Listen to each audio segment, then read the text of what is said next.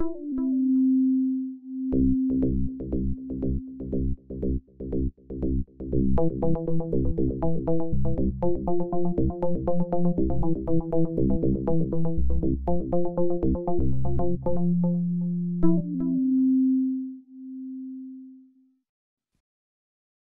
breath. If I get big fancy headphones? We don't have headphones. We could do headphones. Are you gonna wear headphones? These got some fancy microphones. I told myself when I start monetizing this thing, then I'll be able to up my game to headphones. That's when I know I made it. When headphones are in play. Do most of the interviews you do have headphones? No. I just thought I saw in a picture people were like drinking headphones. I know Tone was drinking mimosas. I saw that. Yeah, that was him. That was his. She's so nuts. He's great though. He's fucking crazy. I love him to death. Yeah. His parents live down the street from me. Oh, really? Yeah. We didn't know that. Why would we know that? But like he came in town one time and I didn't have a car. He's like, oh, I want to come hang out. I didn't have a car or a job because, you know, I'm a lady. Mm-hmm. And he's like, come hang out with me. I'll come pick you up. And I was like, all right. And I give him my address. He's like, why the hell are you a mile and a half away? And I was like, I guess I live near your parents' house. So yeah, I live like a mile and a half from his parents. Like a mile and a half. And you both won stand-up NBC? NBC Looks stand-up? like it. He did like, if you listen to his interview on Hot Breath Podcast. I'll listen to it. Well, he did like Uptown and like bombed. He did something with a Blacktop Improv. Oh, I remember them. And he said he got booed there and yeah, it's the first time I went up Uptown because Big Kenny tried to con me into doing Blacktop. And I did bomb, but I didn't do great. And I'd probably only doing stand-up like less than a year. Oh, wow. And Big Kenny tried to get me to do it. And other guys in Blacktop were like, no, you're good. And Pat Brown was there. And I did all right. And there's like one other time I got up at Uptown and I had a perfectly fine set. Mm-hmm. And that fucking asshole DJ, Ant or Maggot, Ant Love, yeah. His name is, like, started playing the music they play when people bomb. And the host got up and everyone was like, what are you doing? Yeah, and even the host was like, why are you playing this music for her? And he goes, I mean, I know she didn't bomb, but I ain't like it that much. And he's like, that's not the fucking point. And so my mother's in the bottom just going like this. And I sit down and she's like, I'm putting a hit out on that little bit. Because I've been uptown a bunch of times. I've never seen him. Yeah, yeah. Because you can't see him. He's an ant. Right. Yeah. So the DJ booth is bigger than he is. Definitely. He doesn't even know who's on fucking stage. And then there was this girl who went up before me, and all she talked about how she just graduated from college, and everyone was like applauding and shit. I don't even think she told a single fucking joke. But she started by saying that she just graduated from college, so nobody wanted to boo her stand-up. Yeah. And I'm in the back like, boo this bitch. I graduated from college too. This is not a fucking accomplishment. So she can do homework? Boo! Fucking bullshit. Whatever. Are we recording yet? We are recording. Please, I should say, dice tu nombre, por favor. I am Dulcé Sloan. I do the stand-ups and acting and improv and sketching and stuff. Dulcé Sloan. Dulcé. Bienvenidos a Hot Breath.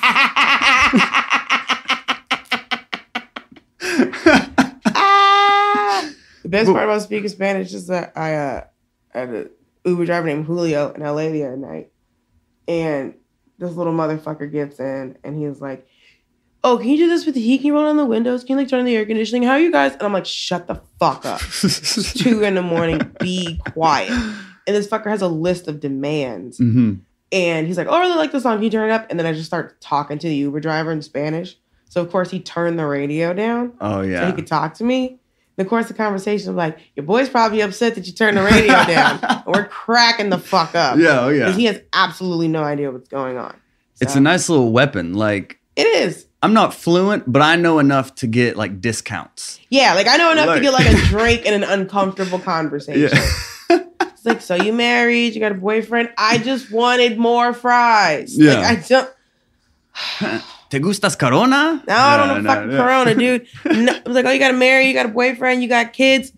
more fries. I'm not going through this with you, sir. Fuck out of here. Más papas fritas. Por favor. Yeah, I got 4 husbands. I got 72 kids, and I have no interest in this conversation. Fuck out of my face. Well, thank you so much. I should be saying thank you for doing this. Thank you for asking. It's all these cool people on here. I was like, oh man, I hope he asked me. And then you did. It's tears. How'd you get hot water this fast? I was prepared. Yeah, when you said you were in McDonough, I was like, okay, let me Google Maps how far away McDonough is. Yeah, I'm sorry. Yeah, I'm late.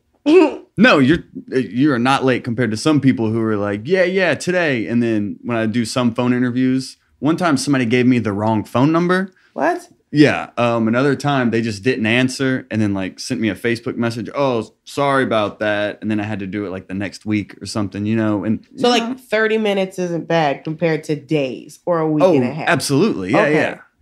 yeah. I'm like, I can stop to get food. Joel, I don't want to be an awful person.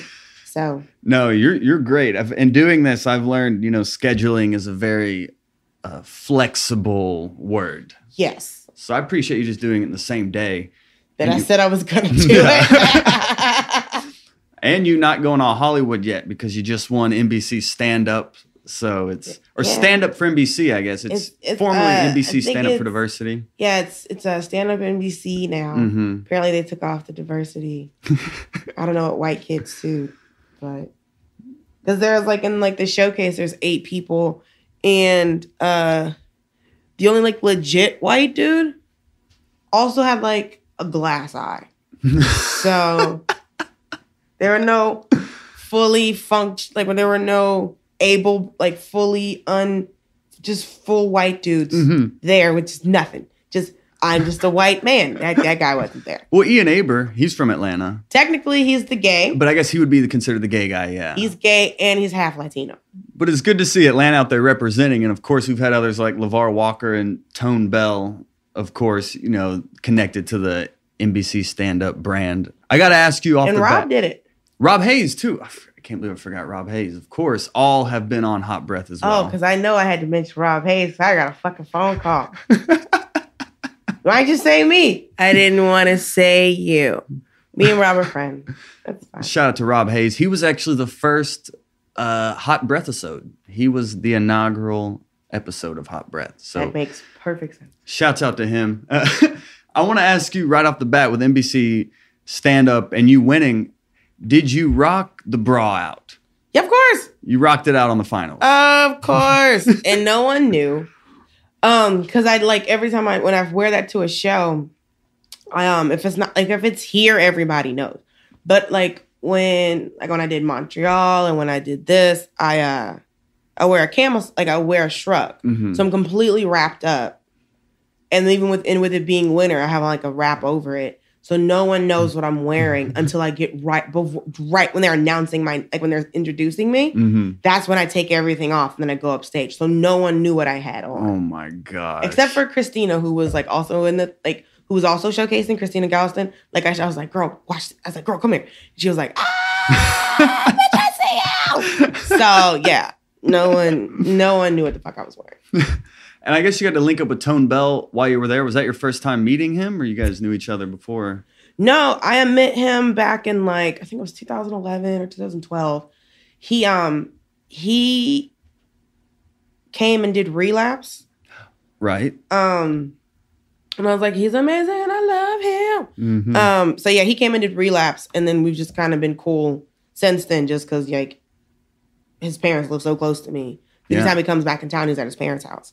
So, and like he was, he hosted the final showcase in LA. So he, I was able to talk to him like beforehand. And I was like, I'm nervous. He's like, shut up. So he's like, he's just calm down, do your shit. He said, being here is already a big deal. Yeah. Fucking roll with it. So that's what I did. Since he won, he's been on multiple NBC shows. I mean, how has your life changed in just... Because you won, like, within the month, I guess? Yeah, because what happened, like, they usually, they told us, because the thing is, we have a rehearsal on Monday, and then the showcase is on Tuesday. But like Jandice from NBC, who's awesome. We sit down with her and some other people from the network who are in the talent infusion program. And they're like, okay, we want to see your set. And they give you notes on your set. Oh. So they do the rehearsal so you can have notes on your set. And so your set is locked in so they know what you're going to say, basically. And, you know, you time it because we only had like 6-7 minutes. Okay. So, yeah, you rehearse it first and then the show was the next night. So we did the rehearsal and there's no one else at the rehearsal other than the people who were showcasing and then 4 people from NBC. And we were at the Hollywood Improv on Melrose. So we were in this 200-seat room on that. It was like 2:00 in the afternoon. And they're like, all right, everybody do your set. And we're like, what the fuck? What? And Janet's like, be supportive. Don't be a dick. Yeah. And so you just sit there and you listen to everybody's set. But yeah, it's, Tone hosted. And you won. I won. But they told us that Monday that the results don't come out till January. Oh. So you're not supposed to find out who wins until January. And I got a phone call the next day. And then they were like, we need something for the press release. We're putting it out next week. So it usually comes out in January. But they were so jazzed about Dulcé Sloan? Well, they were like, because like I was at the City Walk Universal getting food. And my manager called me and he was like, what you doing? I'm like, getting food. He's like, you might want to sit down. But I didn't expect him to be telling me that because it didn't come out till January. And I had been auditioning for different things. Like I did like 2 auditions. Like I'd done 2 auditions while I was there. Or an audition already while I was there. And I was like, oh, maybe it's something I did tape for. And he was like, you won. And I was like, I won what? He's like, NBC. And I was like, fuck are you talking about? So he's like, yeah, you want? I was like, that's one until January. He's like, well, they figured out who the winner was. So you need to give a statement for the press release. Oh. So I did that. And it's a 12-month talent deal. And, you know, it's auditioning with them and, you know, working with them and just seeing everything that I can do. You know, just be like, hey, Tone, what's this mean? So, you know, maybe he can explain all of it to me. Because people are like, you won. What the fuck? What does this mean? And I'm like, I don't think I know all of it. Not quite sure I fully understand. Let me look at my contract, figure it all out. So they did a press release the following Thursday. And I was coming back from Nashville. And I was, because for those of you that don't know, Nashville is 4 hours from Atlanta. So I had just gotten into Georgia. I was probably like 15 miles into the state and my tire blew. Tire split down the side. Tire blew. And now I'm on the side of the road. I'm hungry. I have to pee. And it's a special time in a young girl's life. So I was very upset. Wow. And I'm sitting on the side of the road freaking out like, fuck, what am I going to do? What am I going to do? What am I going to do? And I have to pee. And the first text I got was from Big Kenny. And he was like, oh, congratulations. And I was like, huh? He's like, congratulations, I saw it on Twitter. And so I go on Twitter because Deadline is the one that put it out. And I go on Twitter and I look at the timestamp. When the press release hit is when my tire blew. 2 minutes of each other. Oh my gosh. So it's like, your life is changing. Your life is exactly the same. So I called and then Reg called me and he was like, it's out. Press release is out. It's out. And I was like, yeah, that's great. I said, guess what? He's like, where are you at? I was like, sitting on the side of the road with a flat tire. And then he just proceeds to start laughing. And everybody was like, Andrew Markle called me. And he was like, girl, what are you doing? Congratulations. I'm like, sitting on the side of the road with a flat tire. Ah, ha, ha. So I was like, fuck this. So I pee on the side of the road, change my clothes so I could change his fucking tire, get all the lug nuts loosened, and then some white dad stopped. And I know he's a white dad because he was white and his son was in the car. And he was like, go stand over there. And I was like, okay. And he changed my tire, lickety split. And then I went to Walmart, because you know you're in a country ass place when there's an auto center at your local Walmart. And you're like, so what happened? I said, my tire blew. Da-da-da-da-da. So I'm joking around with them. I said, yeah, you know what else happened today? And then I showed them the press release. And they were like, that's funny. I was like, why the fuck does everybody think this is hilarious?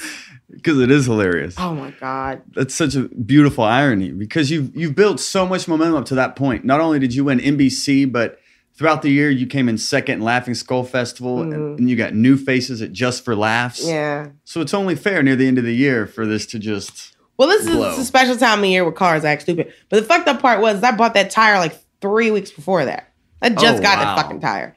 And I was like, you mother. Because the other one was messed up. And I was like, maybe I just got to stop buying used tires. Because everyone was like, stop buying retreads. I'm like, listen, I don't fuck retread means, okay? I don't know what you're talking about. The tire was perfectly fine when I drove. So, yeah, that was and I called my mom. And she's like, girl, that means you blowing up. And I'm like, that's what you think this means? Yeah. That's what? My car's last for raw. Well, let's hope you're going to be on the road a lot. Don't you get some college tour deal with this as well? There is a college tour that you get, but I was already doing college shows. With NACA? Right, with NACA. So I applied to 5 NACAs and I got into 3 of them. And so I went to beautiful exotic places like Tulsa, Oklahoma, Buffalo, New York, and Grand Lansing, Michigan. Which, to get to Grand Lansing, you have to take a separate fucking plane from Chicago to Grand Lansing, fucking Grand Rapids, and all the plane ride consists of is flying over one of the Great Lakes. It's a total fucking plane ride. Like, how big is this fucking lake for this plane ride to take an hour? But then you realize you're in a plane that only had, there was probably, 20 rows of seats. But one aisle down the side, there was only 1 seat per row. Oh, yeah. It's one of those, I didn't know commuter planes were a thing because I don't live that way. But tiny fucking plane. So, yeah, and I booked all these college shows. And then I got to go out to LA for pilot season. So it's going to be a lot of back and forth. Because all the shows I booked are on the East Coast. Mm-hmm. So it's going to be a lot of bouncing back and forth. Well, this is what you've been working for, though. Yeah, because I got to quit my day job, which is how I'm here right now. I got to quit my day job a month ago. Was that after Just for Laughs you quit, or? I quit because the thing is, I was only supposed to get 5 days off a year. Okay. And my boss let me take 13 because of festivals and having to go to LA in September. Yeah. And she was like, well, the deal is I got to get her a Mercedes is the fucking deal. Wow. But she was really supportive of me. She really believed in me. And she was always very helpful to me. So Gabby Gravilla, my crazy Romanian, she's Romanian. She's hilarious, though. Was this the call center job? I was working at a stucco supply company. Okay. With way too much fucking responsibility. Way too much. Way too much. You want me, who does not care. Listen, it was an amazing job. Because of that job, I had the money to do what I needed to do. And it was a salary job. Stepping stone. Right. So without that job, I wouldn't have been able to be able to afford to go to NACA. Or when I went out of town to do stuff, I wouldn't have been able to do it. But I was like, I got the NBC thing while she was on vacation in Romania. And I was like, okay, I'm going to have to leave at the end of the month because my last day is this day because the first week of December, I got to go to LA. And they're like, all right. And then my college agent hit me up. It's like, hey, we got a last minute thing for you to do in Texas. And I was like, what? So you're telling me I can make my whole income for the month in an hour? Wait a second. Hey, Gabby. Listen. I am not going to be able to do it. And I was like, because we weren't sure. It was going back and forth. So I found out on Wednesday. And she was like, you just got to send me an email. And my last day was Monday. How long were you at that job? I got that job February of 2014. Okay. So almost 2 years, which is crazy that I was there that long. But yeah, I worked there and it was like, it wasn't it wasn't stressful all the time because there was a lot of times we weren't doing shit and we just make crafts. In that time, you also worked on the TV show Resurrection. Yeah, I did. What was your experience with that, and how'd that come into play? Resurrection was I got fired. Sorry, released from a temp assignment. Okay. I got released from this was 2013. I get released from a temporary assignment. So I got that job from, I had done a play for 9 months back in like 2009. It was what the fuck is that play called? Sunday Afternoon at Loman's. And one of the guys that was in the show was helping with the casting for Resurrection for the first season. So he hit me up and was like, hey, what you doing? I'm like, being unemployed. What you doing? And like literally, like I got released on Tuesday. The following Tuesday, I was on set. So one of the girls texted me, was like, girl, you all right? How you doing? I'm like, yeah, I'm on the set of a TV show. I'm fine. I'm fucking good. And then a month later, I did my first Wriggles picks. Yeah. With Rob Riggle for Fox NFL Sunday. And I got that through Sarah Tiana. Rob Riggle was here shooting Dumb and Dumber 2. And they contacted her like, look, we're going back to Atlanta. Do you know like Black female comics we can use? And she's like, oh, I know somebody. And she gave them my name. And then I sent them my leak to Rooftop. And they're like, yeah. And so they hit me up on Tuesday. Friday, I was on set. And then they asked me to come back the following week to do something else. Yeah, and these acting gigs are not by accident. A lot of people don't know. I mean, you've been an actor your entire life. Mm-hmm. I've been acting since I was a kid.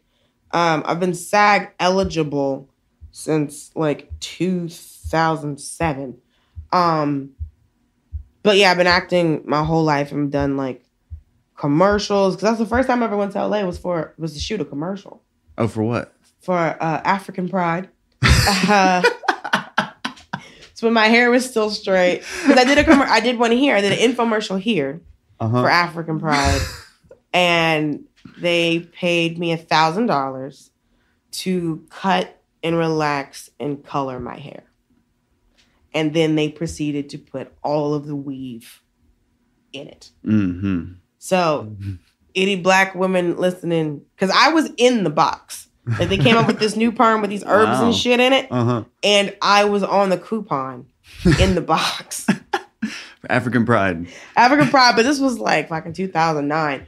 But yeah, and then that job got bought by some Australian company because I was working at an insurance company. And they got bought and they started to downsize. And me and one of my friends were the first ones to get let go because we didn't have any kids, we didn't have any family, and we were like, last hired, first fired. So they let us go, and then I didn't do shit. I just hung out because this was before I started doing. This was the year I started doing stand up. So you're just sitting around with a theater degree, just like, oh, I don't know what to do. Well, because of me not working, I booked the play. Oh, cool. And then I started doing stand up. So at that time, I was just doing stand up, and then I was just doing this play because it was at the Ansley Park Playhouse. So we got monies. So yeah, I was doing this play, and I was doing this play, and I was working. I was working. I was doing a play, and I started stand up because I started stand up May of 2009. And how did you land in Georgia? Because I think you've lived like kind of all around the country, haven't you? Like, yeah, in Miami and Oklahoma.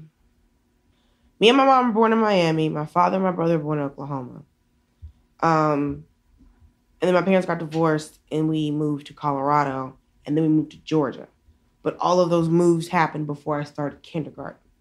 Oh, wow. So, and then I went to we lived in College Park. I went to school. My mother was like, fuck this. And then I went to school in East Point for a couple months. My mother said, fuck this. So we lived in Austell. But I went to school in Sandy Springs. And then my brother went to daycare because I was 2 years ahead of my brother in school. So we would get up in the morning. My mother would drop my brother off downtown for daycare. I would go to elementary school, like first grade in Sandy Springs. And then she would go to work in Norcross. Wow. And this was every morning. My mother drove a Volkswagen Fox into the ground. And then we would visit my grandma on the weekends in Miami. So we would get off of school on Friday. My mother would drive 11 hours to Miami just because she wanted to see her mom. And then we'd drive back and we'd all be at school and at work on Monday. So did you grow up speaking Spanish? Or is this something, because I know you majored in Spanish as well. When we moved, so in 94, we moved 92, because it was after the hurricane. After Andrew, we moved back to Miami. Okay. And then in 95, we moved back. So, because we were going to move to Jamaica from my mother's clothing business, but then my grandpa got sick. So we stayed with my grandpa. My grandpa passed, and then my mother was like, fuck it, we're going back to Georgia. So we moved back here in 95, and we've been here ever since. And then I've lived in Pennsylvania and North Carolina for work.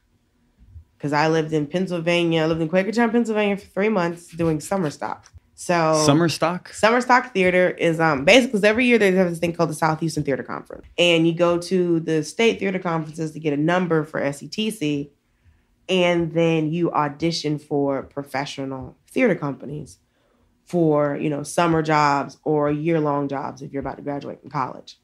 And so because of, me having technical theater experience through college and shit like that, between my junior and senior year of college, I was in Quakertown, Pennsylvania for 3 months.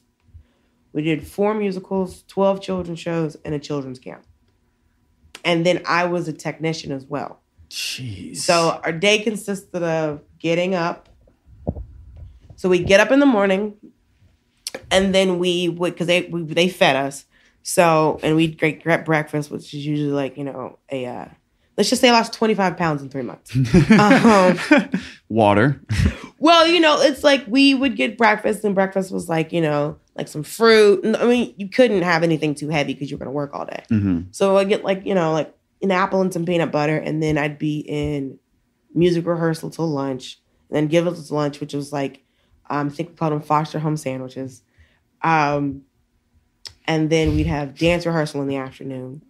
Or they'd switch it, whichever one we needed to work on. And then, so you do music and dance during the day for one show. And then the evening, you'd perform a different show. Jeez. So when we first got there, we only rehearsed Barnum, which was the first show we did. And then after rehearsals in the evening, we would have children's show rehearsal because every Saturday was a different children's show. So out of the 12 children's shows, I was in 9 of them. I think in 4 of them, I was just a bird. No lines or anything? Just emotive squawking. Emotive squawking. Because I think we did Jack and the Beanstalk, and I was the golden goose. And it was just me going, "Ma, ma." I was very scared. I wanted Jack to come get me. I was on the top of the staircase like, help me. But, emotive squawking. Mm-hmm. So, yeah. And then, so we would do, for instance, part of the summer, it was and there was a children's camp as well. So this was insane. So, in the morning, we did the music. So in the morning, we practiced, the music for Barnum. And then the evening, no, How to Succeed. So, random day. So How to Succeed music in the morning, How to Succeed dance in the afternoon, and then, dinner, and then do a show. So we do Barnum. And then after that, we'd learn the Pied Piper. And then after that, I would work on sets and wigs and costumes or whatever. So I probably went to sleep at 2 a.m. And then we were just up because it was all of us, because we lived in the theater. So a lot of us lived there. So some of us, because if there wasn't enough room for everybody, then other people lived off site in the board members' houses. But my room, if you exited stage right, my room was right there. Like, you went through this door, and then it was me and 2 other girls in this bedroom. And then there was, like, bunk beds? Yeah, I had since it was like a triple, there was bunk beds and there was my bed. Since I got there first, I got the single bed. Because I know what I'm doing. Yeah, you seniority. But the rest of the rooms were, some of the rooms were bunk beds and some of the rooms were just like twin beds. But there were like, I think like 7 rooms upstairs. And then there were like maybe like 5 rooms downstairs. With like most of them were like 2 people, one was 3 people. And we all lived there. And then, so when we started doing the children's camp, it was music and dance rehearsal in the morning, and then the children's camp in the afternoon, and then there was a show, and then there was learning the children's, and then learning the next show for that Saturday, and then still wigs and costumes and sets and shit. All running on the fuel of foster home sandwiches? Is that what you called them? Lunch was foster home sandwiches. So basically, bologna and cheese puffs. Mm-hmm. Until that beautiful day that Leo found out that there was 1,000 packs of butter in the freezer. So we had grilled foster home sandwiches. Oh. Kids are coming up. Yeah. And then every Friday before the show, the board members would like get us dinner. Usually like Boston Market or something. But any other night, the director of the theater because he had an apartment attached to the theater, which looked nothing like where the fuck we lived. You thought it was a completely different place. I'm like, is this fucking Narnia? Like, what is this? The hell? And so it was like a lot of pasta, like, because he had to feed 30 people who had been dancing and singing all day long. But because that summer, I got to go to New York for the first time. Because we were like 30 minutes from Philly, and we took the Peter Pan bus, which I'd never fucking heard of. That was before Megabus. Right. It was before Megabus, was the Peter Pan bus that you took from like, I think, Allentown, Pennsylvania to New York. And we went, and I was just like, this is it. This is what you motherfuckers have been telling me about my whole life. Like, you weren't impressed? No! I felt like I was at Disneyland, all the rides were off. Like, I just wanted to ride the teacups. Fuck y'all. So this is when your mom calls and is like, oh, hey, Dulcé, by the way, I had a dream that you're supposed to be a famous comedian. My mother told you about that? Or I told you about that? Oh, I just knew about that. I know she told Two Shark about it. Shout out to Shark Sting. Nigga, fuck you. He'll be on here too. He knows us with love. Yeah. He's in India right now. But basically, when I wasn't working in 2009, because me not working happens a lot, praise God. And I was doing sketchworks, and I did the first class, and Big Kenny had been after me for like 2 years to start doing stand-up. Because a friend of mine worked at the Funny Farm, and I would go up there just and hang out because I wasn't doing shit. And I would go there and hang out with her, and I just met Big Kenny, and then I met Quincy Bonds, and, I would talk to them or whatever, and just from talking to them, they're like, oh, you're a comic. I'm like, no, I'm an actor. They're like, no, you are a comic. And I'm like, I don't know what you're talking about. So I was like, no, I'm not doing. They're like, you should go up on stage, just write some jokes. I have no idea how to do this. And stand up scared the shit out of me. Because I grew up as an actor. So like anytime I was on stage, they weren't my words. It wasn't me. And there was a fourth wall. And I didn't have these things. So I was like, fuck you, this is insane. No, I'm doing this. You're crazy? No. And then for 2 years straight, I kept running into Big Kenny. So I would go to like an event. Like I went to a fundraising event and Big Kenny was there performing with like Dootie Brown. Or I'd go to another thing, like some Walker, and he's there. Like I kept running into him.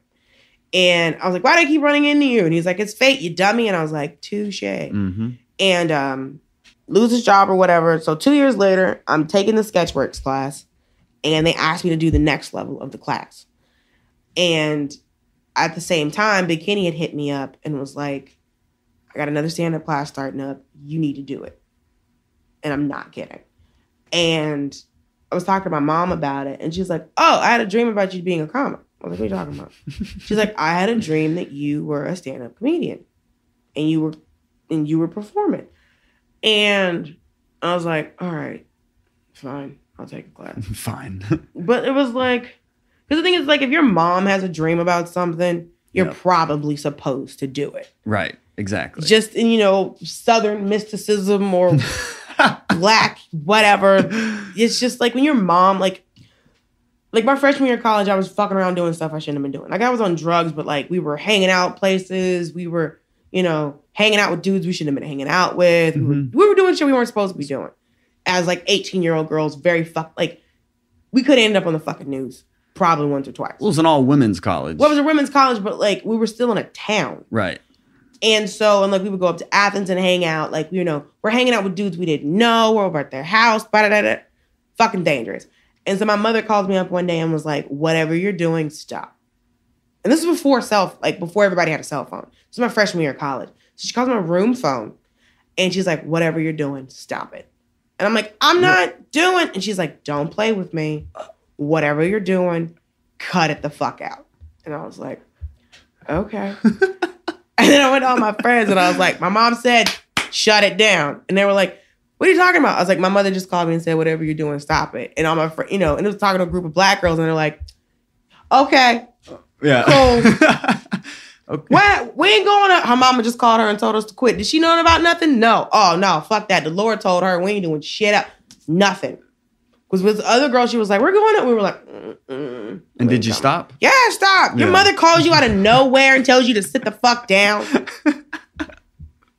That had to be the Lord going, your daughter's in danger. Tell her to chill the fuck out. And that's exactly what I did. I was like, I'm not going anywhere. I'm doing shit. Look, I go where these white girls are going. We are doing some dumb shit. And then sometimes with them, you didn't fucking know. Because I got to go be a bouncer down at Georgia Tech with these broads. A bouncer? I was friends with, I had 3 groups of friends in college. I had all my Black friends, and then I had theater friends, and then I had my sorority friends. And so, they would go down and party at, Georgia Tech. And so we were partying at frat houses at Georgia Tech. And we've all seen a Lifetime movie. So I spent a lot of time making sure my friends didn't end up in Lifetime movies. Right. Because they would pull some shit with them. They wouldn't pull some shit with me. Oh, you were like the mother of the group almost. Always. One of my friends ended up in a very scary situation, which consisted of me yanking a dude off of her and throwing him down some stairs. And from then on, it was like, okay, Mama Dulcé. This is... Because I started getting called Mama Dulcé in high school. Mama Dulcé? In high school. Wow. And I never told anybody to call me that. And then again in college, and now with the younger comics, they call me that. I never tell anybody to call. I never go, call me Mama Dulcé. Because why would I do that? Why would I tell people listen, I'm 32. Can you start calling me Mom? Well, that's now going to be the title of this episode. I'll punch you in your mouth. I'll punch you in your whole mouth. Mama Dulcé. Well, it's good genetics because your mom clearly has good instincts telling you to stop messing around and to start stand-up. Well, yeah, and I was, because, if it wasn't for, all those meetings, all the opportunities that I've gotten and, being able to, sit with NBC and meet with, the different networks I've been able to meet with is because of stand-up. I wouldn't have been able to get in the room with any of those people if I would have kept acting. And I know that, so. Where was your first performance outside of the grad show? Because your first time performing was the graduation show of your class. Right. So then where did you start performing around the city after that? So, yeah, and then I just went up, because when I first started, I did any room I can do. So, I was doing urban rooms, I was doing mainstream rooms. I was just trying to get up wherever I could get up. So, and then it just got to the point where I was I was getting more opportunities to go up in mainstream rooms. So I just was not driving all over the fucking city. This is insane. I got work in the morning. I could just go to these white rooms, and my name is on the list. I know I'm going to get up. So I just stuck with those rooms. And I just dealt with less shit in those rooms. So that's what I did. I mean, that's what I stuck with. And that's what and I'm glad I did it because I got the opportunity to really because I still go back and do those other shows. But it got to the point where I was getting so many shows in the mainstream rooms that I was it got to the point where nobody really knew who I was in the urban room. In the urban room. But a lot of people that do urban rooms in Atlanta have a story of getting booed. Do you have one of those? I got no. I've gotten quiet. Which you've never gotten booed? You can get out of quiet. You can't get out of booed. You never got booed? I've not been booed in an urban room. I've gotten quiet in an urban room. Okay. Which is even weirder. Okay. Because it's like, y'all don't care. It's not, because the thing is, if you boo, then you know you don't like it.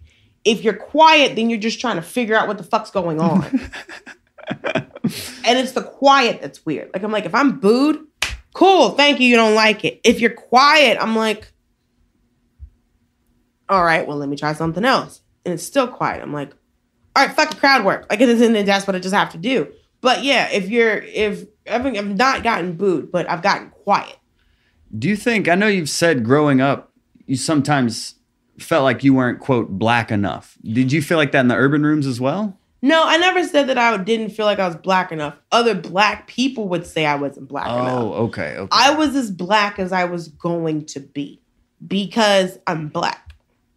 So there's no, this is as black as I can, like, this is as black as I occur. Mm-hmm. So, you know, if being black is being uneducated, if being black is being poor, if being black is all of these negative things, then I'm not going to co-sign to that because I know that's not what being black is.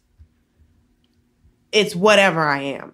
So, you know, the idea of not black enough is something that was invented by other black people and then taken on by white people to fuck with me at auditions. Oh, so, geez. Right. So it's, you know, I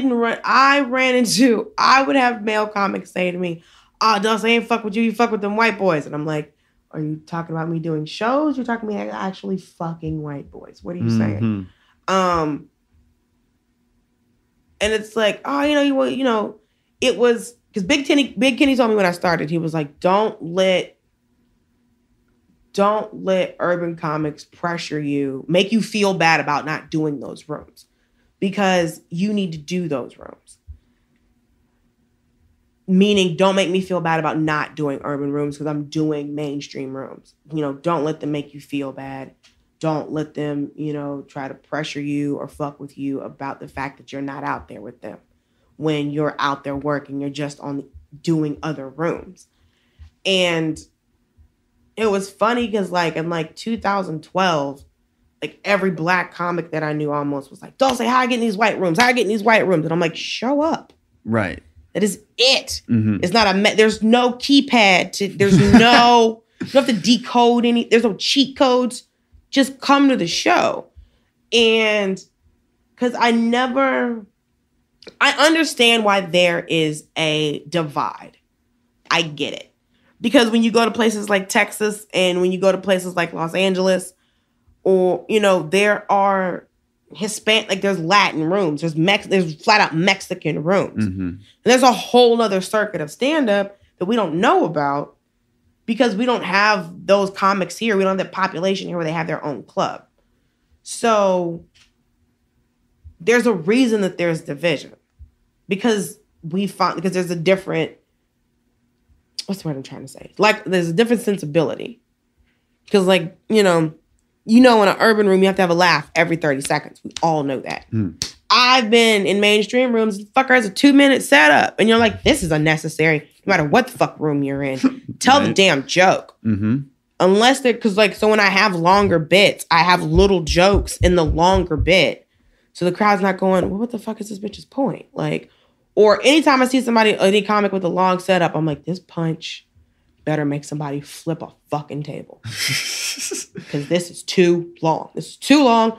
Why have I gone a minute and a half and not laughed yet? What are you talking about? So see, even you are seeing comics that don't do 30-second punchlines, and you're like, well, speed it up. Well, if you're not going to, that's what I'm saying. If you have a longer setup, I have a problem with a longer setup. It needs to be even if there's not a laugh in the setup, mm-hmm. It needs to be an entertaining setup. Right. I need to be engaged with your setup. Because there are some comics that I know they're very funny and they have a longer setup, but I'm engaged. If you're just talking for a minute and a fucking half when this could have taken 45 seconds, then you're just terrorizing the audience. Yeah. So if you're going to have a longer setup, it needs just be engaging, not entertaining, be engaging with it. make me want to hear what the next thing is. So, yeah, there's different sensibilities, there's the things that they talk about. Because sometimes, like, I can go to white rooms and go, fuck, these white boys are talking about the exact same thing. Every fucking white boy is talking about the exact same fucking thing. When white boys start stand up, I don't know what the fuck I'm going to talk about. Mm-hmm. And it's like, but when I go to urban rooms, it's the same thing. It's like everybody's talking about the same shit. Mm-hmm. Yeah. And it's like no one else, y'all don't do nothing. What the fuck do you people do? Like, how do you walk in nature? Why are y'all all talking about the same thing? And like, because sometimes like I sit back and look, I'm like, there's so many fucking comics.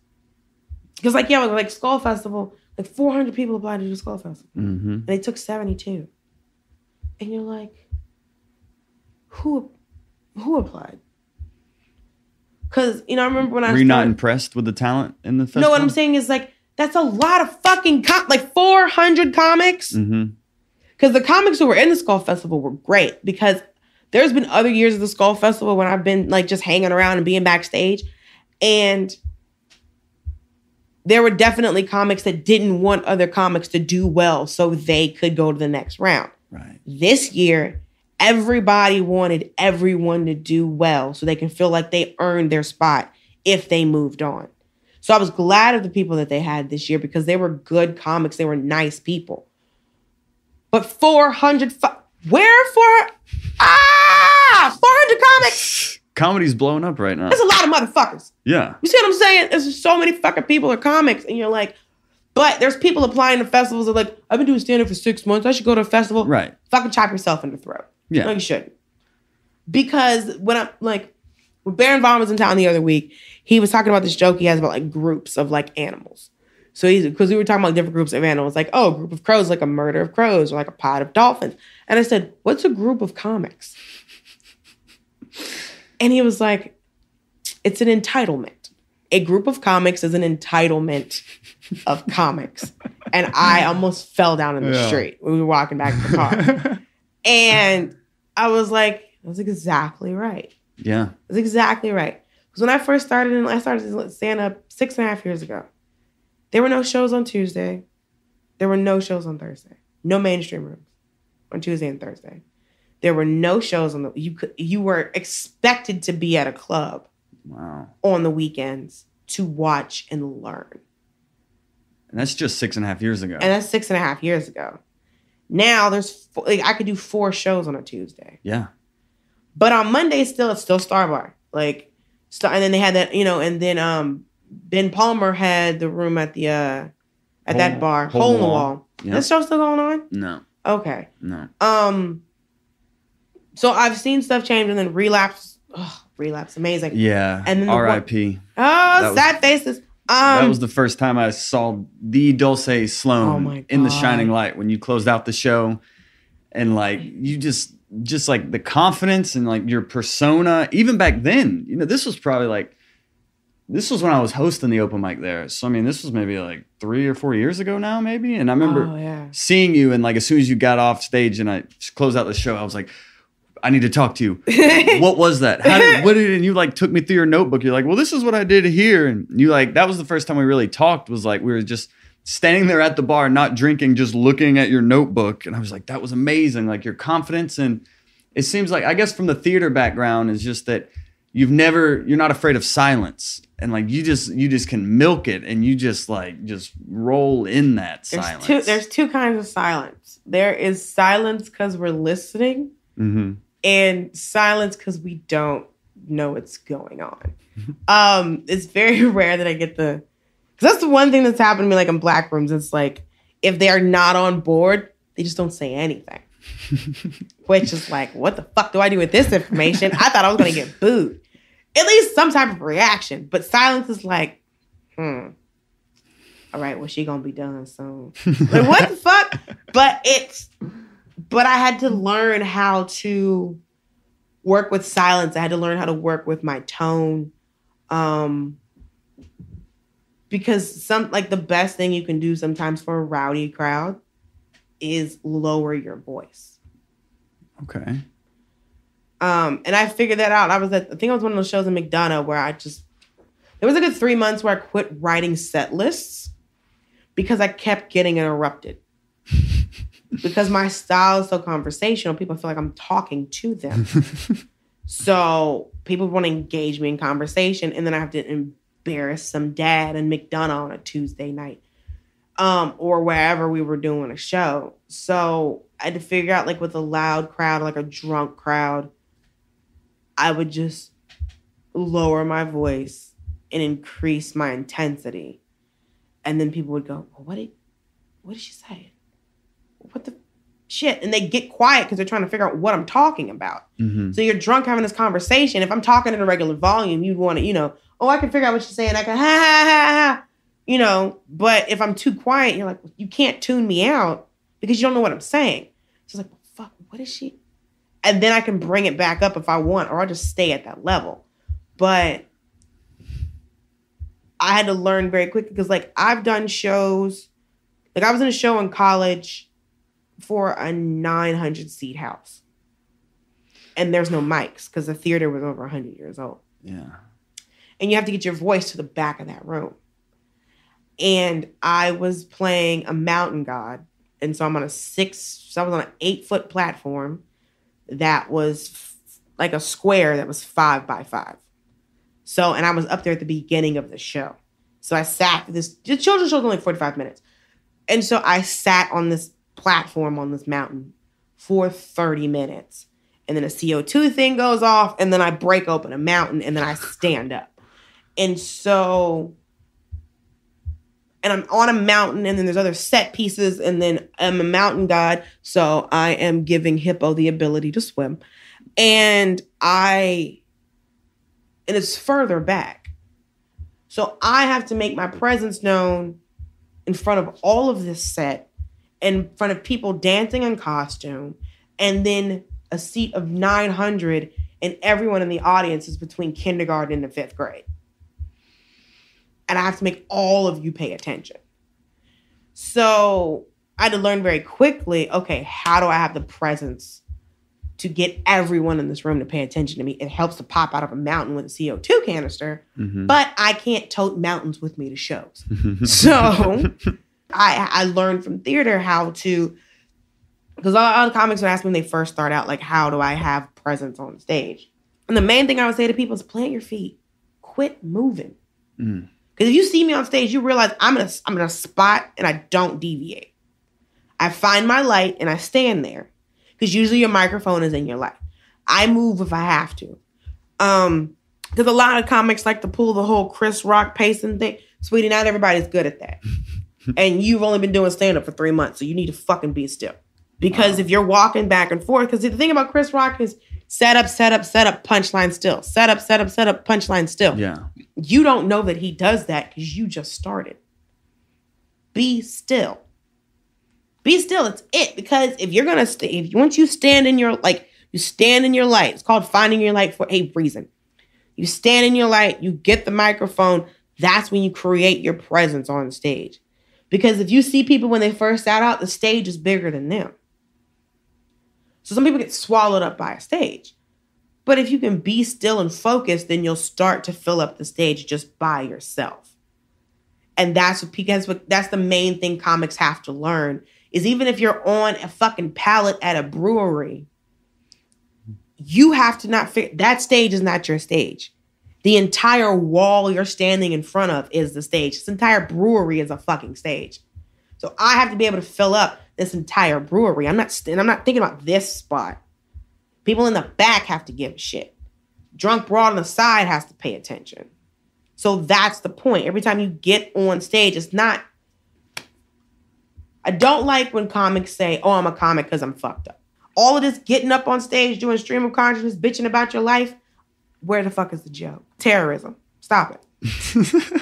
I'm dead ass. Yeah. You got an entire audience you got a room full of people in here, and other people have to go up after you. And you were selfish enough to get on fucking stage and whine about your life and not make it jokes? And killing everybody's time. Killing everybody's time. Yep. If you're going to bitch about your life, at least tell a fucking joke.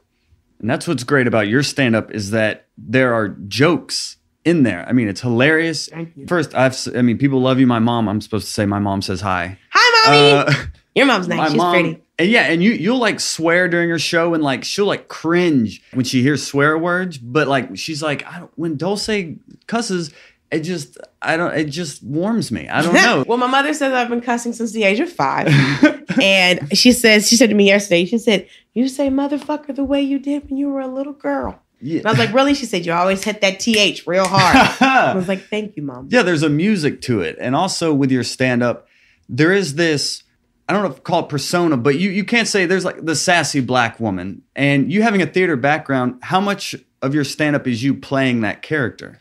See, and the problem is that I don't want to be that character. That's not the person I'm trying to be. And whenever I get auditions or whenever I do something, I have to go, is this the stereotype? Is this a real human? Is this, or am I just playing up on something that, white people are fucking afraid of? But at the same time, it's like, oh, this is, like when I did that thing for Wriggles Picks and I was like Postmaster Monique or whatever. Yeah. And I'm going through the lines. At one point, they're like, "We need you to be more sassy." I said, "Excuse me? What do you mean?" And they're like, "We just need a little bit more sass." I'm like, "This is as sassy as I get. How about y'all relax?" And he was like, do that. That's perfect. I was like, "Hey, man, fuck you." Wow. But we'd had enough takes and stuff where I, got a rapport with them. I'm not yelling "fuck you" to directors I just met. Right. Because I want to work again. But, because it's like, and this is the thing that's conflicting about that. Because it's like, oh, you don't want to be sassy black woman. You don't want to be this person. But yet I've still seen the lady going off on somebody in a post office. So am I playing a stereotype? Is she playing it? Like, who's the stereotype? So because, there's sassy black woman, there's angry black woman. But me, it's just, I'm talking to you with intent. I'm telling you that I care about this. So, because I remember like Joe Galwa, hi Joe, would joke. He was like, he's like, "Oh, you should call your first comedy album Ass, Class, and Sass." And I was like, that's hilarious. And I remember it was like 3 years ago, and I was doing shows with Baron Vaughn at the Skull. Mm-hmm. And we were joking about this, and Baron was like, "Absolutely not. No, never. Do not do that." And we're like, "Oh, we were just joking around." He's like, "Fuck, no, do not do that." He was like, "Because that's what you're going..." He said, "They're always going to see you as that. Don't give that to them. It has to be something stronger than that. It has to tell..." He said, "If you're doing that, then you might as well just be any other... You can insert any other black woman into that." Mm-hmm. It has to be something where people are going to go, "Oh, she is different." Or, "Oh, this is something that's catchy, something that's like not a typical thing." So I'm always trying to make sure, like when I get auditions and stuff, it's like, "Oh, I'm black best friend," of course. But what kind of black best friend? Like, am I the black best friend that's like, "Yeah, white girl, your life is so hard. Chicken hot sauce." Like, I'm not. Or is it, am I black best friend or am I your friend who's black? Okay. That's two different things. Mm-hmm. Because it's like, you don't want to extract the fact that, it's, oh, she's, she's got a big personality and all this other shit. But there's a difference between sassy black woman and girl with a big personality. So I try, like, when I'm on stage, that's not, and usually white people say that to me. And I usually have to go, it's not what I'm doing. I am being, like, these are my thoughts. This is the way that I relate these thoughts. Because it's funny, because it's like with me doing those college shows, my college agent was like, I love your personality and your intensity with your jokes. She said, just make it a little lighter. Just make it a little happier. Smile more. She said, say exactly what you're saying, but just a little less. I was like, less attitude? She's like, yes. Just bring it up. Just smile more. Mm-hmm. And just, because like sometimes I'll do my set and I'll drop my tone down. I get very intense. And she's like, just come up. She said, you can still be a little intense, but like, intensity as opposed to intensity. Like, just bring it up. And so I have to be conscious of, when I do those shows, and of the audience of, okay, I can't scare these kids. Like, that's what I have to pay attention to. But no, sassy black woman is something that I constantly fight. Yeah. T.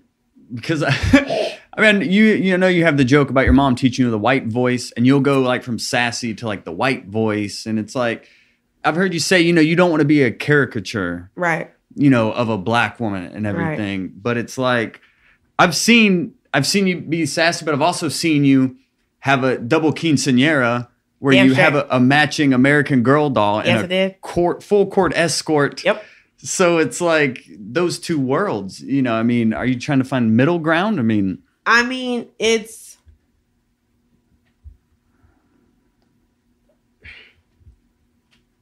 all of those things are me. Like the idea first of all, okay, I know people don't know what the fuck you mean by a double quinceañera. I'm sorry. I'm sorry. That was for my 30th birthday. For people who don't know, for my 30th birthday, like I don't know if anyone knows what a quinceañera is.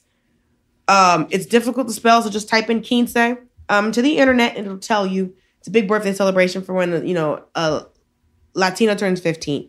So I had a joke with one of my mom's friends, with one of my friend's moms, that for my 30th birthday, I would have a doble quinceañera. And she has 4 sons. So she never had a quince or none of that stuff for her kids because she didn't have any daughters. So, and we were joking about this. We came up with this idea when I was like 24. And like 6 years later, I hit up my friend. I'm like, tell your mom I'm having this party. And she comes, she's like, Dulcé, I thought you forgot all about me. And I was like, no, Maria, I made sure you came. But I was like, plus this was your idea. So, but for me, that wasn't something that was ridiculous for me, because when you were at the party, you were like, okay, my Cuban family's here, my Mexican family's here, my black family's here, my white family couldn't make it. Yeah. So, but those are all people that were supportive of me. But the funny thing is, the only people in that room who were actually related to me were my mom and my brother. My actual blood-related family. That my black family, that's all my mama's friends and stuff from Miami that live here now. None of my blood-related family was at this thing. It's because, like, my family lives very far and we're not very close. Because, like, the uncle we're actually closest to lives in Las Vegas. I got 3 other uncles we don't fucking talk to. And then my father had no siblings. So my family is very small. And all of my grandparents have passed away. So my family is very small. And so people bring you in. And so that's what it was for me, is like going, okay, this is to acknowledge all of the people who have taken care of me, who have brought me in. That's why I did that. But, and also I thought it was hilarious. And I thought I'd come up with this original idea. Nope, some bitch had already done it. But she didn't do it like I did it. All she had was like a fucking party in her backyard with like some margaritas and shit. The bitch didn't have no dresses. She didn't have damas. She didn't have chamblades. I worked the shit out. There was a roast. Yeah. Which was funny because some of the people on the roast were like, well, we really wanted to roast you, but we didn't want you to get mad at us. And I was like, it's a fucking roast. Right. Yeah. So, because people still talk about you and Joe Galwa on that roast. But I don't think those are different. I don't think those are different things. Because, like, I grew up with a lot of, like, my neighbors growing up in Gwinnett were mostly Hispanic, mostly Latino, mostly Mexican. And so I was always at my neighbors' houses because, like, I learned Spanish when we moved, because I know you asked me this earlier. When we moved to Miami in 92, I was, like, in the 4th grade. And in Miami, you learn, like, you know, you have, like, art, music, and PE. In elementary school, you take Spanish as well. Every single day. And so every single day for 4th and 5th and half of 6th grade, I took Spanish. And I wanted to learn it. So I was always like, I got to get as much as I could possibly get. To the point, like in the 5th grade, I was like, I would translate documents for my teacher. What was her name? Senora Mayorga. Haha. But she would get stuff like paperwork, like teacher shit in her teacher box from the school. And she'd be like, Dulcé, come here. And she'd be like, what's this say? And so I have to translate into Spanish. I was like, oh, well, they want you to do this. You have to do this. And this, and this is some other shit. Like I was, you know, some words I didn't know, but I'd give her the gist of it. And then that's what I did when we moved into Norcross in the 7th grade. Like I used to register my neighbors' kids for school. which I did not know at a 14-year-old you could register. Yeah. Children for school. Mama Dulcé. Apparently. I would register my neighbor's kids for school. One of my neighbors had to get health insurance from her job. She was working as a housekeeper at a hotel. So I came home from, I think I was in college at this point, and I went with her to her job and helped her register for her health insurance. Her husband got a DUI and had to explain legally shit to her. Wow. And like a hands-on learning. Right, like hands-on, like telling them what's going on. And then just from growing up, like a lot of my friends were like Latin, especially like in high school, and like, cause if you know Spanish, because like I think there's so many people in my high school, like everybody in my fucking high school knew Spanish. Black, white, very diverse high school. It was a very diverse high school. Yeah. And so like our teachers knew if they were getting cussed out in 12 different languages. Dead serious. Mm-hmm. Like you just like, because if you go, you go put that to your teacher now, she knows what you're saying. But like our teachers knew if they were getting called a bitch in Spanish, Portuguese, Chinese, Japanese, Korean, Vietnamese, Romanian, Russian, German. Like our teachers had to fucking know. Listen, I don't know what the fuck you just said, but it sounded wrong. But yeah, because some kid said, like, called our teacher a bitch in, like, Romanian. And she was like, oh, you don't think I know what that means? Come here. And he got written up for calling her a bitch in Romanian. Well, all these people that are close to you and all these different cultures that know you personally, when they see your stand-up, do they see the sassy black woman or do they see Dulcé? They see me. Okay.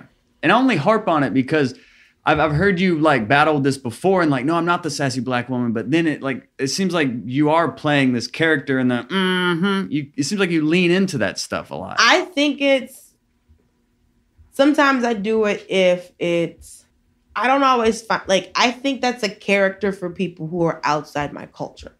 Because like I had a friend in college who I was on the phone with my mom one day and she was just laughing. I was like, what the fuck are you laughing about? She's like, you've been on the phone with your mom for 30 minutes. And all I've heard was, But I'm talking to but like, because if you're just quiet, she thinks the fucking phone call dropped. So I have to say something to let her know that I'm still on the phone. But if I'm hanging out with one of my black friends and I hear her on the phone with her mom or whoever, she's going, I know, like, okay, she's talking to somebody black. So I only get called sassy by white people. Okay. I don't get called sassy by black people. I don't get called angry black woman by black people. I've been called angry by black people when I was fucking mad. But like that's the one part of black women that white people, white men can understand. Oh, they're so sassy and funny. But like that's the part that white people get. It sounds like casting agents seem to put you in that small space as well. They put every black, like that's why you have movies like Bamboozled. That's why you have the characters written on TV that you have. Like I did but then now I'm in this weird place because it's like, I read for a pilot and the casting director, because I'd already sent in a tape in for it before. They liked my tape. And they're like, oh, we're doing live casting, so come and read.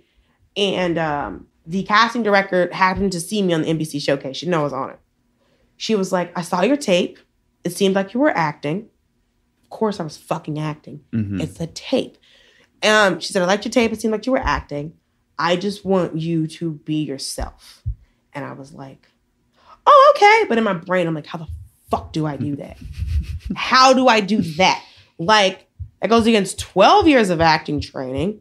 She was literally like, say these lines. She's like, I liked I liked the personality that I saw on stage. And I was like, okay, cool. That's me. Mm-hmm. Because I tell my jokes. Because the thing is, it's like, when I'm on stage, it's a performance. I'm putting on a show. Even the best comic has to turn. You can't perform constantly. Yeah. That heightened sense, that being aware of that being in control of the room, you can't be that person all of the time. But that's what casting agents expect you to do as well. And so I have to realize that the person that I am when I'm on stage is not that it's not me. It's not like it's a Larry the Cable Guy situation where this is a totally different human. Mm-hmm. That's me, but that is me being able to say what I want to, being able to say what I'm thinking and what I want to say in the way that I want to say it. because I could totally just be as nice and sweet and say those jokes because I've done it.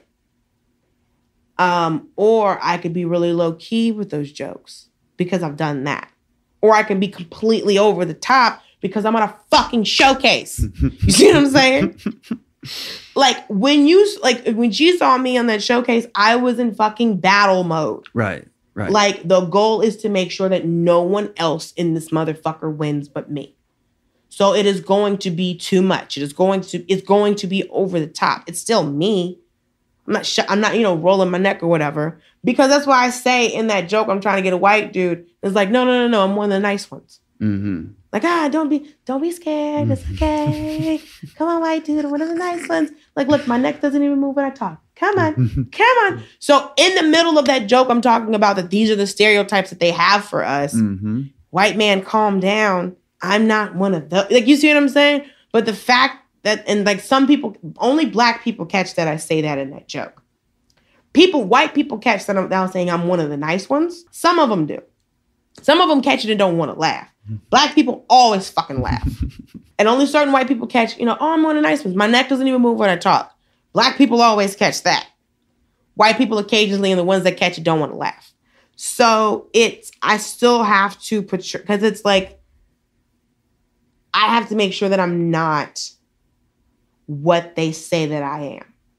But I have to realize that person is that person's a person. Like this sassy black girl going off, popping her, da-da-da. I've seen that. I've seen that chick. So what do? Get that chick to go to fucking college so I get better casting to sit? Like, that's too much. I have to change the way every single black woman acts so I can get better casting calls. That's insane. But you have to realize, okay, is she the stereotype? Am I the stereotype? Are you assholes for writing this way? Who's wrong? But a lot of times I get stuff, I'm like, we don't talk this way.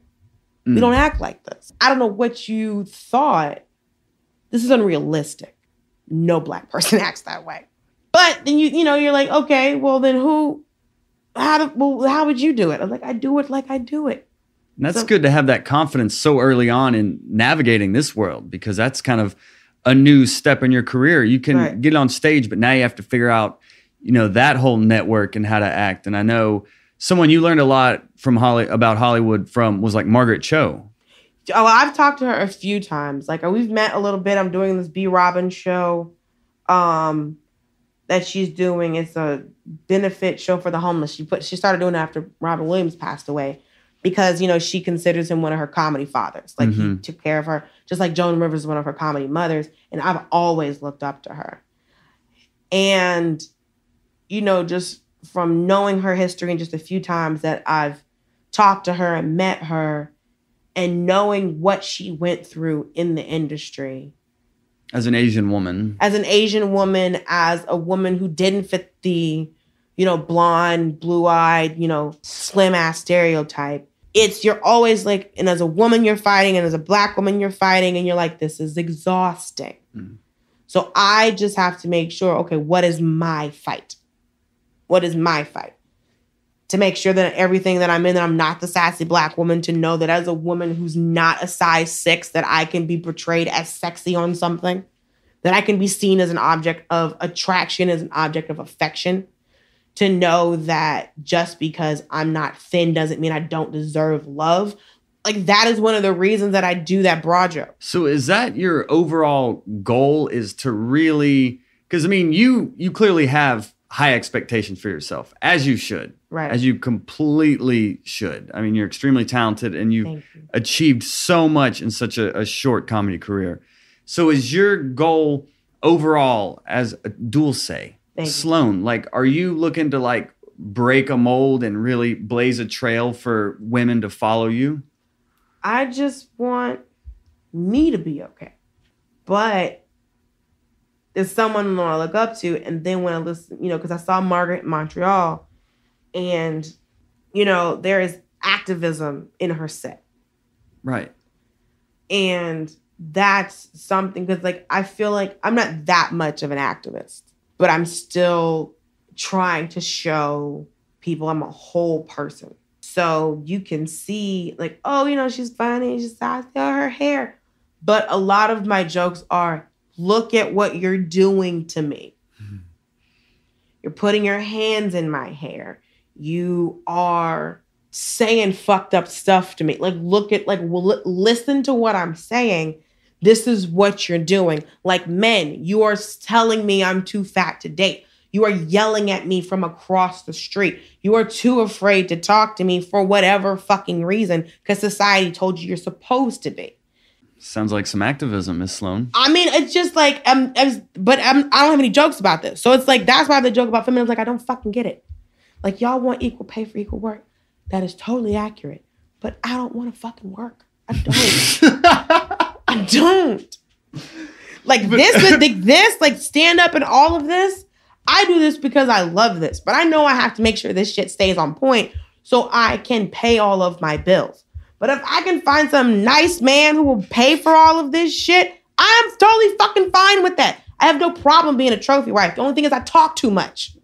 You clearly have, more than just, all right, if somebody will pay for this. I mean, you have stars tattooed on your body. You're not aiming for the middle here.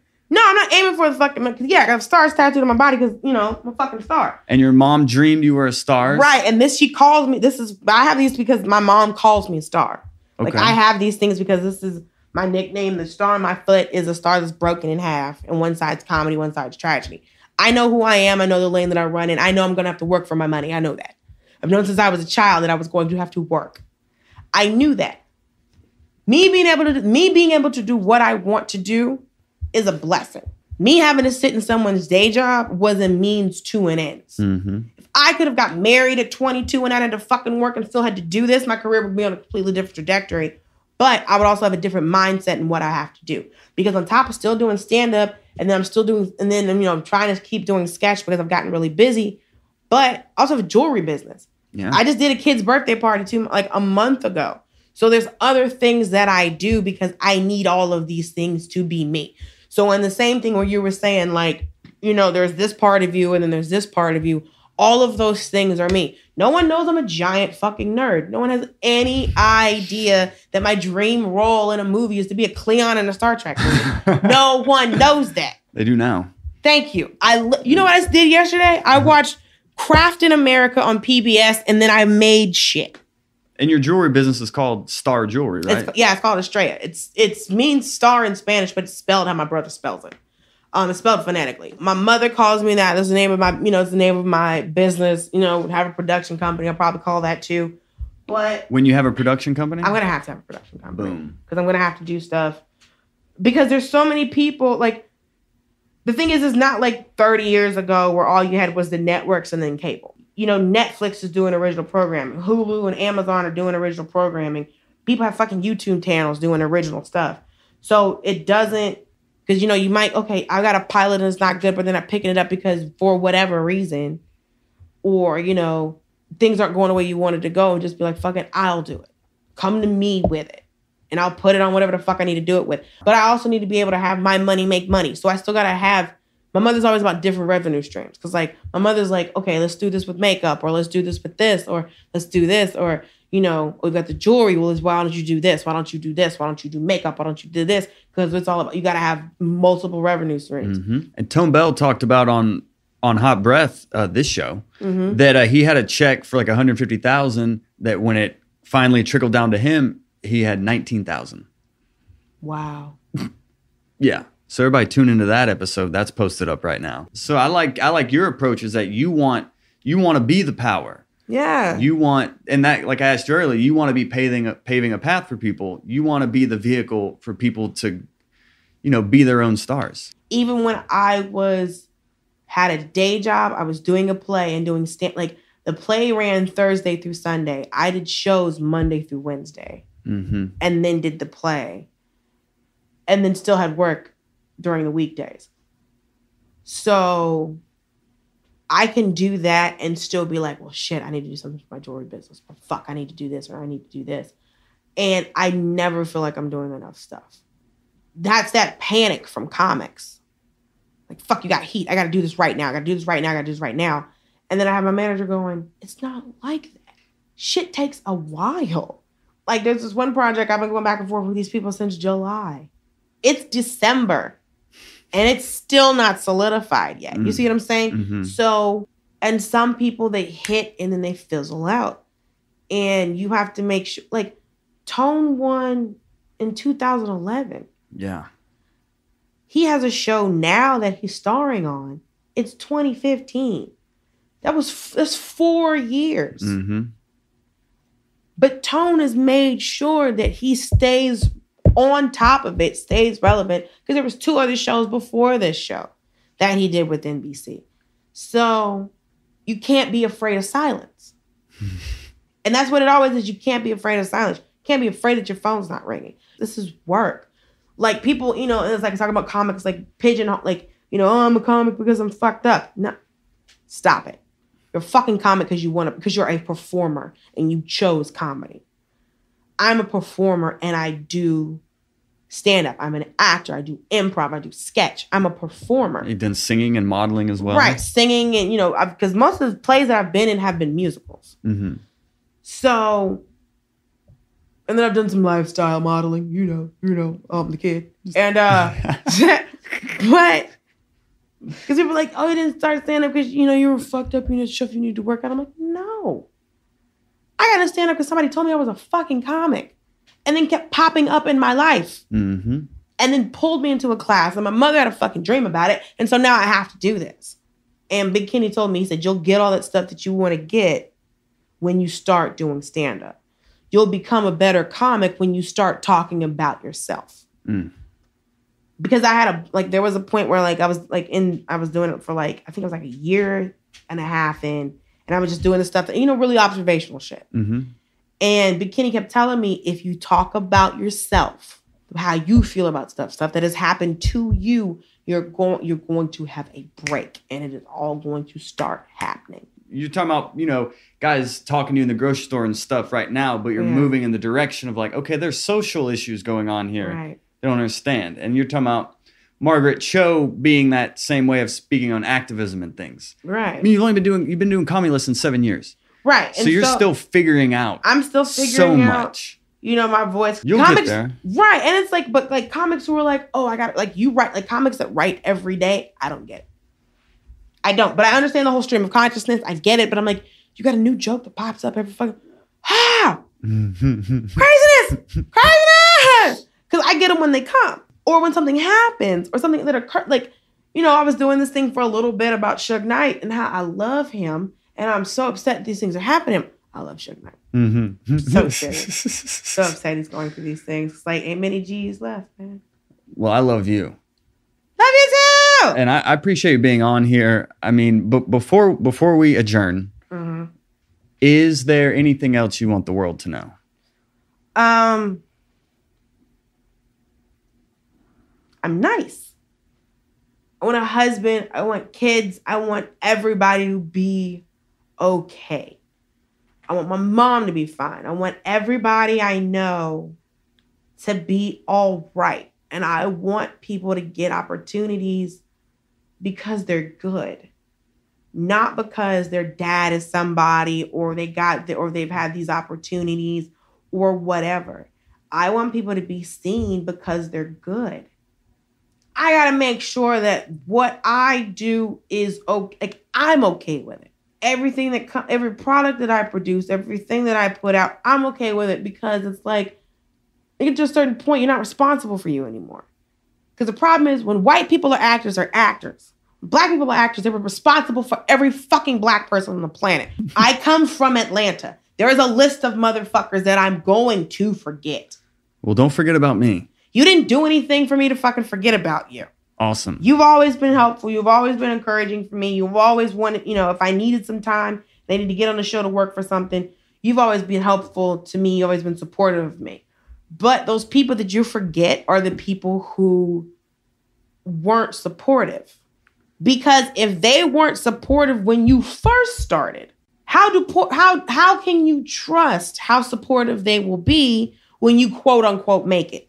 Well, let supporters know where they can find you and keep up with you as far as social media, website, everything. Everything is, it's dulcesloan.com. I have a fan page on Facebook. Instagram, Dulcé Sloan, Twitter, Dulcé Sloan, all of the things, Dulcé Sloan, DULCESLOAN. Yeah, so I hope I didn't get too off track or sound too upset. No. This is a big pivot in your career, and that's why I wanted you on here right now. Is because you've put in a lot of hard work, and it is starting to pay off, and you're only going to climb from here. I mean, this is the first time I saw you perform. I knew, there was something special going on. So I look forward to seeing you continue to get what you've earned. Thank you. So, gracias, Dulcé Sloan. And I just want people to know I'm not Hispanic. Like, people are like the girl's like, oh, you're Latin. So like, what's your? Because there were like 3 Latin people on the showcase. And they're like, so where's your family from? I'm like, Miami. Like, so what do you like? I'm like, I'm black. Like, so what about like that? I'm black. Mm-hmm. No one speaks Spanish with me. Like, so how did you get your name? My mom had a friend. Oh. Your mom had a friend? My mother had a friend in high school named Dulcé. It was a Cuban girl. Okay. And she liked the name. So she's like, I gave it to you because I liked it. But I was going to change my last name to her last name when I turned like 21. And her last name is Hill. And I was talking to somebody about it. And they're like, well, what's your last name? I was like, Sloan. They're like, it just flows better. It's like Dulcé Sloan, Dulcé Hill. Dulcé Sloan, Dulcé. All right, I guess it works. And it flows better. So now we know. Now we know. I almost changed my name. And the name I have now is not my name. When I was born, my first name and my middle name were switched. And then my mother, like 2 hours later, like switched it back. But this is like when they like did birth certificates with a typewriter. So my little mama called downstairs. She's like, nope, I'm flipping it. And they were like, okay. And then they trudge upstairs with a typewriter. And they're like, okay, what is it now? Because she changed it like 3 times. And they're like, listen, this is her name. Like, fuck, what is it? And they typed it up again. And she was like, all right, fine. So now I'm Dulcé Sloan. So the name in the sidewalk will be Dulcé Sloan. Yes. And if I could get my accent mark, that would be hilarious. It would be amazing. It would be amazing if I could just get my accent mark on shit. I believe you will. It's well earned and deserved. Thank you so much for your time, Dulcé Sloan. Thank you, Jolie. High five. Why'd you call this High Breath anyway? Just, it was a catchy name, so. Caffeinate your ears. People won't forget it. High Breath.